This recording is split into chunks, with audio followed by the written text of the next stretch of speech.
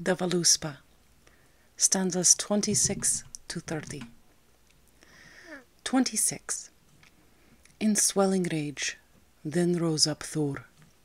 Seldom he sits when he hears such things. And the oaths were broken, the words and bonds, the mighty pledges between them made.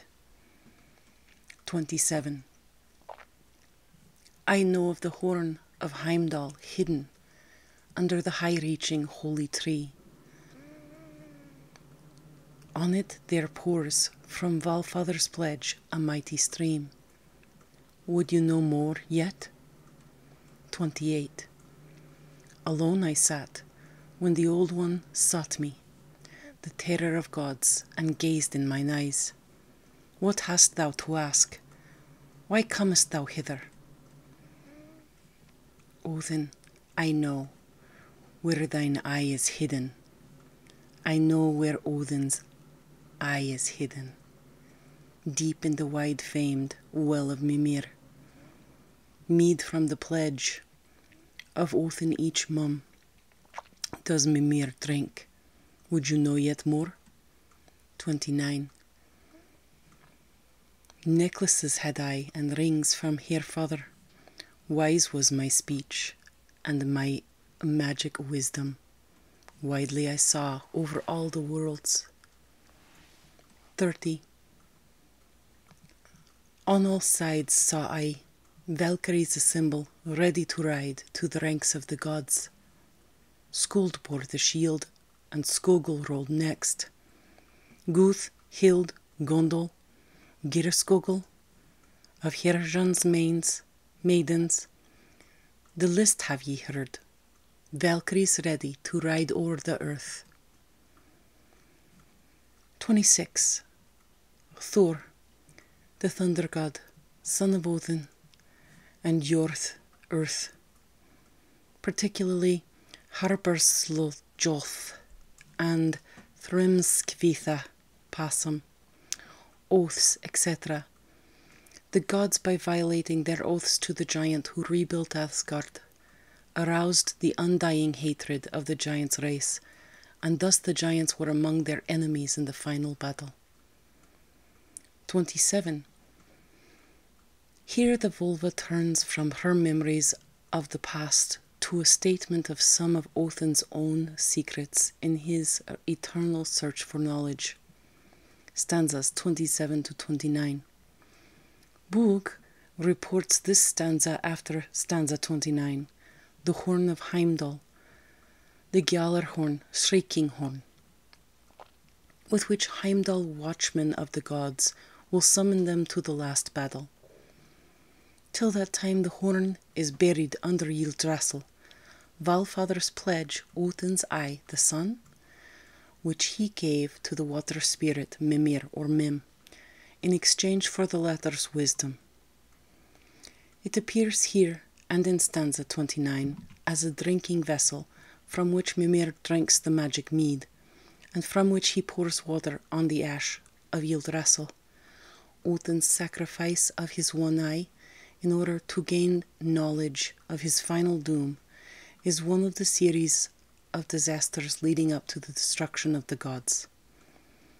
There were several differing versions of the story of Odin's relations with Mimir. Another one, quite incompatible with this, appears in stanza 47. In the manuscripts I know and I see appear as she knows and she sees. Cf. note on 21. 28. The Hogsbrook version omits all of stanzas 28 to 34. Stanzas 27 being there followed by stanzas 40 and 41. Regis indicates stanzas 28 and 29 as a single stanza. Bugh puts stanza 28 after stanza 22 as the second stanza of his reconstructed poem. The Volva here addresses Odin directly, intimating that, although he has not told her, she knows why he has come to her and what he has already suffered in his search for knowledge regarding his doom. Her reiterated, "Would you know yet more?" seems to mean, "I have proved my wisdom by telling of the past and of your own secrets. It is your will that I tell likewise of the fate in store for you." The Old One, Othin. The line, "I know where Othin's eye is hidden." Not in either manuscript is a conjectural emendation based on Snorri's paraphrase. Bugge puts this stanza after stanza 20. 29. This is apparently the transitional stanza in which the vulva, rewarded by Othin for her knowledge of the past, stanzas 1 through 29, is induced to proceed with her real prophecy, stanzas 31 through 66. Some editors turn the stanza into the third person, making it a narrative link. Bugge, on the other hand, puts it, footnote P14, after stanza 28, as the third stanza of the poem. No lacuna is indicated in the manuscripts, and editors have attempted various emendations. Here, Father of the host, Othin. 30. Valkyries. These choosers of the slain, cf. stanza 1 note, bring the bravest warriors killed in battle to Valhall in order to reinforce the gods for their final struggle. They are also called wish maidens, as the fulfillers of Othin's wishes.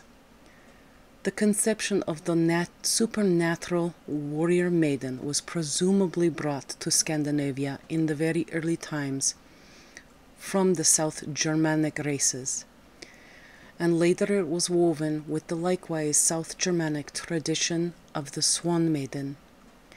A third complication developed when the originally quite human women of the hero legends were endowed with the qualities of both Valkyries and swan maidens, as in the cases of Brunhild, cf.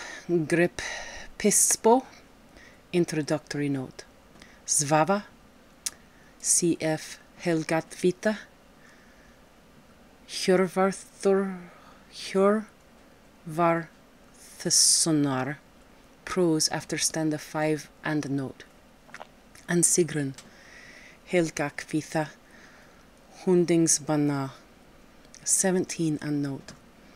The list of names here given may be an interpolation. A quite different list is given in Grimnismo, 36, Ranks of the Gods. Some editors regard the word thus translated as a specific place name, Herhan, leader of hosts, Othin. It is worth noting that the name Hild, warrior, is the basis of Brunhild, warrior in male coat. That is the end of this one. And join me for the next. Thank you.